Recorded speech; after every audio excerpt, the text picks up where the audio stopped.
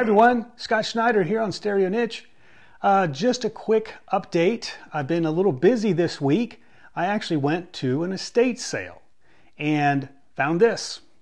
This is a very early JBL cabinet, and unfortunately it's empty. The seller sold it to someone in Asia, and when they found out the cost of shipping the entire speaker, it was several times the cost of the speaker itself. So the buyer opted just to get the drivers. So it left it here as just a cabinet. Well, the cabinets are quite rare, and so I decided, I would pick it up. It's a piece that I think they're really cool looking. I may never find another one to make it a matching set, a stereo set. I may not even find the drivers, but the cabinets themselves are quite rare. So if nothing else in the meantime, it'll make a very cool table. It's going to go right here where this other one is actually.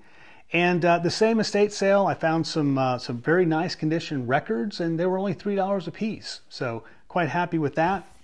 And going to get this put in. If anyone knows the model of this, drop that in the comments. I haven't actually looked it up yet, and there's no paperwork on the back of it. So that'd be great to know.